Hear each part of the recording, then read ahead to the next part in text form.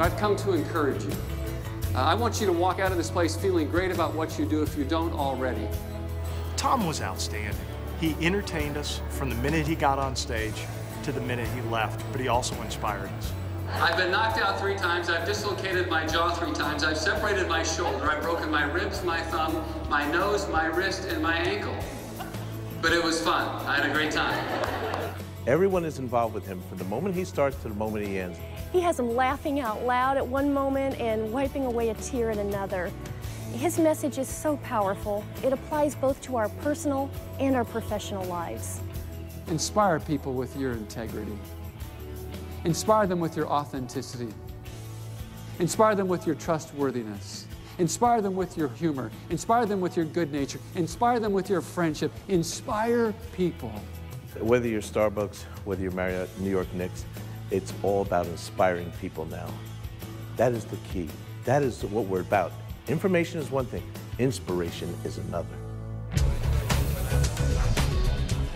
And truth be told, we're going to chase dollars until the day we die. We're just going to chase money until the day we die. We've got to pay bills and taxes and so forth. So it's not about the money, it's about the people. It's all about relationships. That's what it just boils down to people. Let me ask you a question. What type of leadership do you respond to best? I mean, of all the voices speaking in the world, why should I follow you? I mean, why you and not somebody else? The people that you employ are asking you that question. They don't verbalize it, but they're looking at you. And they want to go, is it worth following you?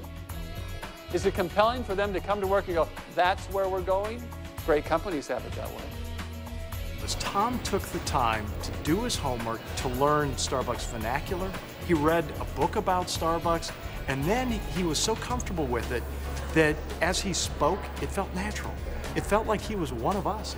Tom customized a message that spoke directly to our retailers. He formed relationships with them right from the beginning, really visiting with them in their stores and on the phone to learn more about their business challenges and their aspirations and their hopes. Don't we love the teams and the organizations and the companies and the individuals who just don't settle? That's why we like Rocky. That's why we watch Braveheart. We're a bunch of mutts. That's the beauty of this company. That's the beauty of our nation. Whether we're black, Hispanic, it doesn't matter. The diversity in this room makes you strong. That's the beauty of a team. Legacy teams are led by authentic leaders. Legacy teams are led by authentic leaders. What does that mean? That means being real. That means you win people over in moments of truth. Let me ask you a question. What type of leadership do you respond to best? Another thing about Tom that really impressed me was, as you heard him describing a legacy team, you not only wanted to be part of one, you wanted to help create a legacy team. I think about that all the time. Well, he's not only inspiring and encouraging, but he's performance-based, and the return that we get is quantifiable and evident long after we're apart. Flying back from Florida a couple of years ago, I was sitting on an aisle seat and a gentleman against the window of this plane. And he was putting his things together. No one was sitting between us, and in the pouch in front he put his stuff. And then when he was doing that, I said, do you mind telling me, Bob, what you do? And he puts his things in the pouch, and then he sits back in his seat, and he slumps in his chair, and he sighs a large sigh, and he turns to me and says, I'm in insurance, property and casualty.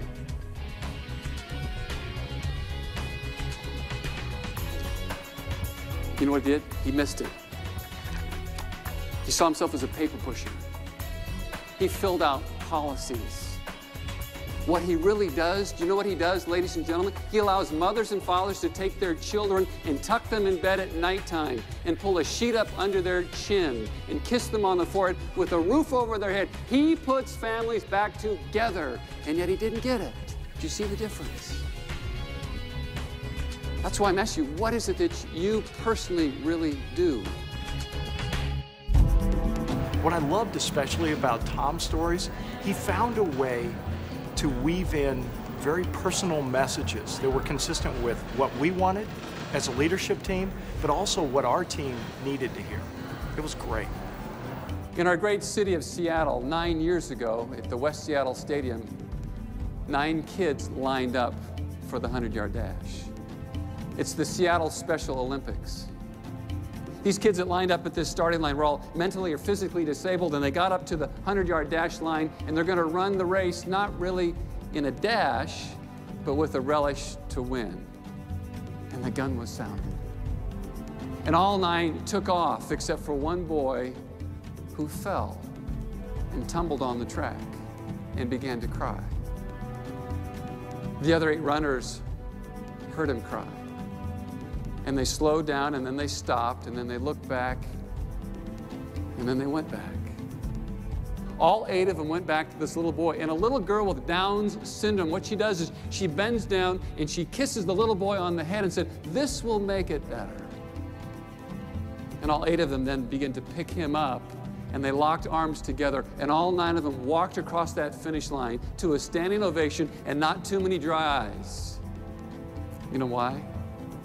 Winning's great. You know what's even greater than that? Helping people win.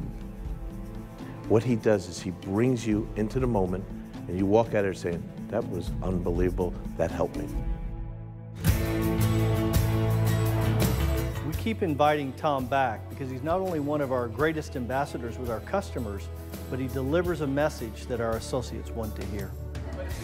I'd recommend Tom because of the job he did, because of what I heard from the people in the audience, and because of what I saw people working on after they'd heard his message. So absolutely. Without a doubt, Hallmark will be inviting Tom back for another presentation in the future. So long. That is what I know I'm getting with Tom Flick. Incredible talent, incredible engagement, incredible performance.